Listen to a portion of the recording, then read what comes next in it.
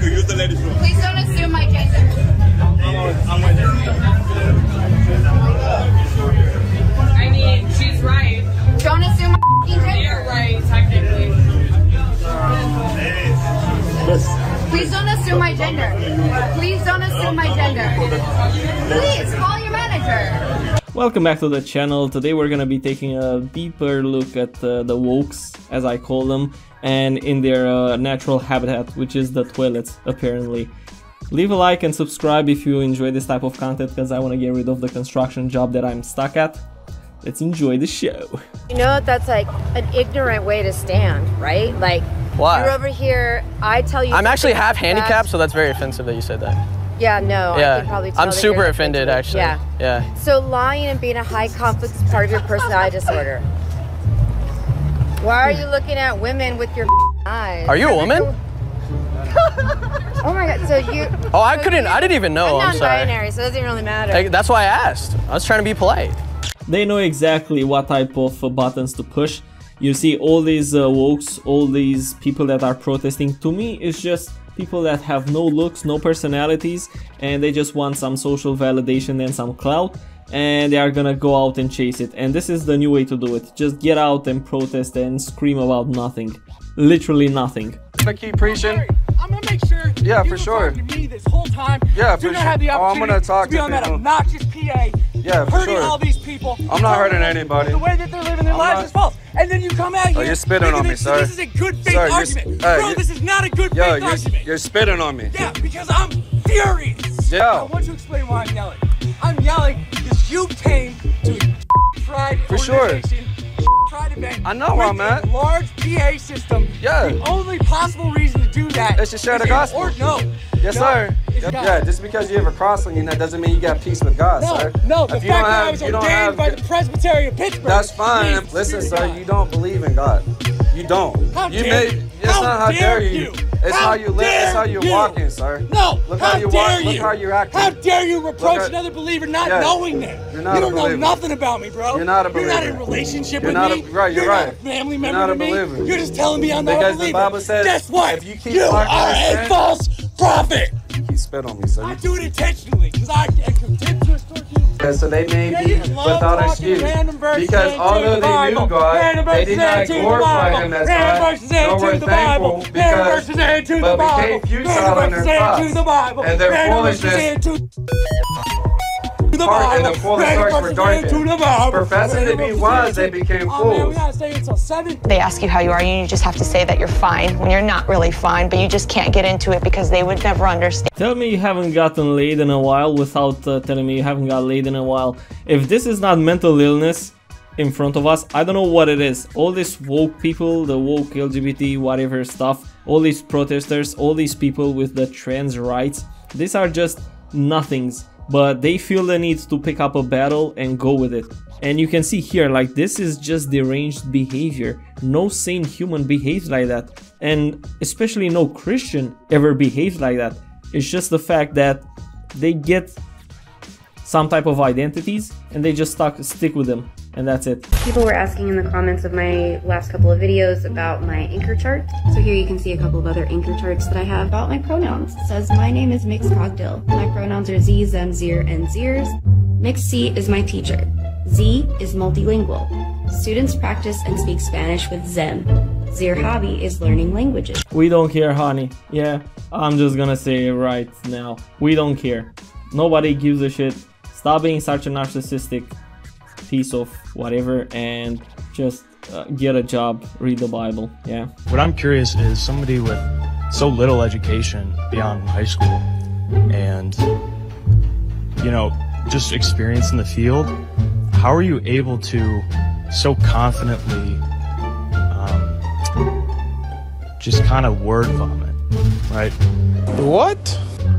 You said pretty much every question you've answered has been no answer. You've just kind of said what conservatives want to hear. So really all of your work is not a debate. It's just confirmation bias. So want to have a debate? Sorry? You want a debate? No, I'm good. I'm just curious where you learned. You sure? Where you learned how to I'm a high school graduate. You're in college, man. Let's debate. I vomit for a living, you said. Well, let's debate. No, I'm not here to debate. That's not, that's not my question. You're just here to insult me. Yeah, you're about... Yeah, I am. Where did you learn how to public speak? Because you're really good at lying out of your What have I lied about? Name one thing I lied tonight about.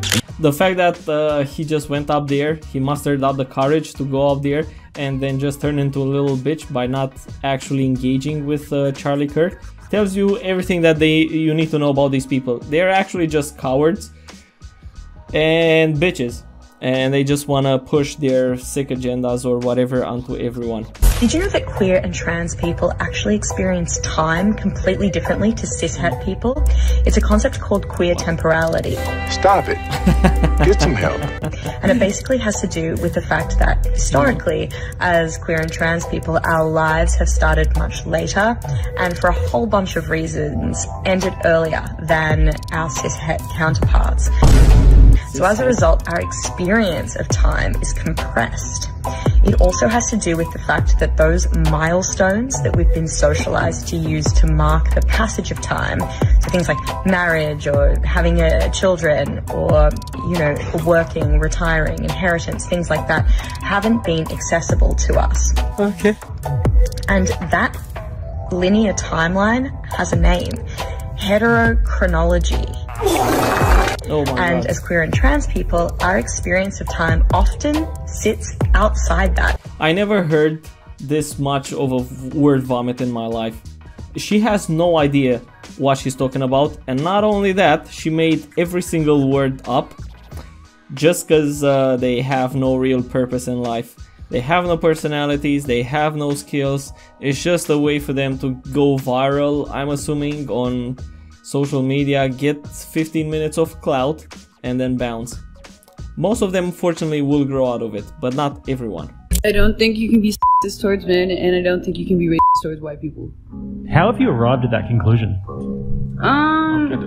That's a good question. I don't know, just hearing like all the stories about like all this messed up stuff they did in the past. Like, I'm not even black, but I have a grudge against them. Are you referring to Yeah, and just like the treatment of them over time since then, like all the discrimination. Do you think that white people were the only ones who engaged in So wait, are you trying to like say that like white people were too? Yeah, white people were also That's where the term comes from, is the Slavic region. Exactly. That's why Eastern Europeans are so oppressed even within Europe. I don't know, but I didn't see them oppressed over here that much. Like, I don't know. In history, I don't see books talking about the oppression of white people. Yeah, that's Why do you think that's that the problem.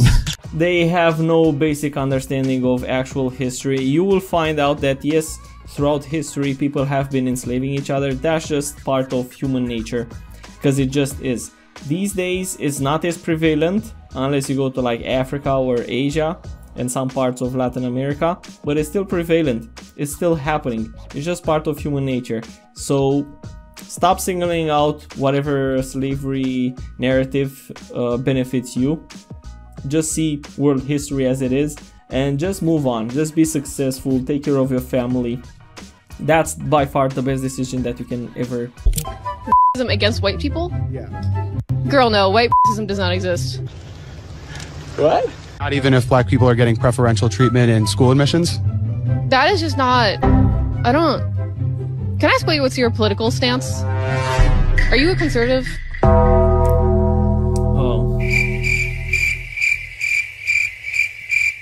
I am a conservative, yes. Is that a problem? Yes. Why? Goodbye. Alright. Bye. She knew exactly that she was talking shit. Yeah, she knew 100%.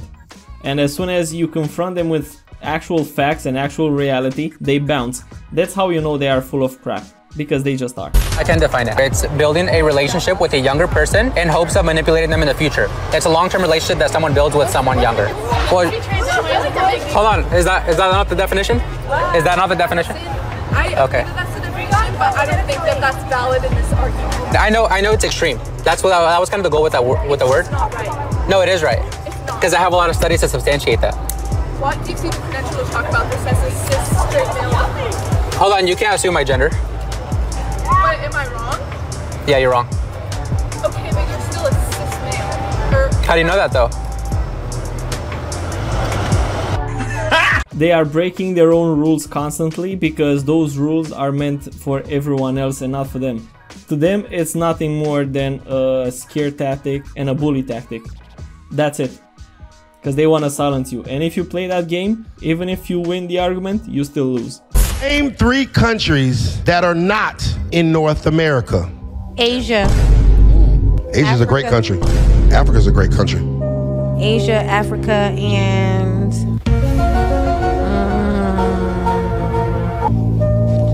one more? You almost there? that's not in North America? That's not in North America. 3 countries that That's are not South in North America. Oh, God. And that's why you need a man. Don't tell me you can't submit. Don't know the difference between a country and a continent. Every single time I'm hearing all these women talking about feminism, this, men versus that, and all that stuff, and a man has to be doing this, this, and this, and this, yeah, and they have all these standards. They can't even name 3 countries. They are naming continents, thinking that those continents are actual countries. And when you ask them, like, what are your standards when it comes to men, they are gonna have a whole bunch of lists. And of course they will have, because people that have nothing to offer have always the highest expectations. An 8-year-old can choose their own gender if they want? Yeah. Yeah, they can decide what they want to wear and like who they want to be. I believe an 8-year-old is a child of God, so consequently, choices are theirs. Maybe they just want to fulfill their wishes if that's what's going to make them happy. Yes, an 8-year-old is mature enough to decide if they want to be male or female or cis or trans, whatever it may be. Yeah. Would you say like a 5-year-old too? A 5-year-old? I don't know, it depends. But if you change, let's say you change at 8 years old and you were a boy and then you chop it, you can't really go back and change it again. Oh, that's far. I never really thought about that, but... Yeah, you haven't really thought about it because your only concern is saying the socially accepted thing at a time, right? It's just absolutely disgusting. Like, wow.